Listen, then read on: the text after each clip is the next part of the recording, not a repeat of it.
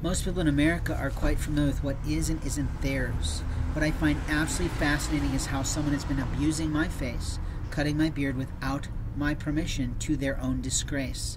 They apparently want to be Lord in my life, but they're too afraid to talk to me about my grooming in my face, so they sneak into my tent at night with a pair of scissors and cut me. That is a form of molestation. It is most definitely a religious hate crime, and it's certainly a sex crime. We need it to stop today.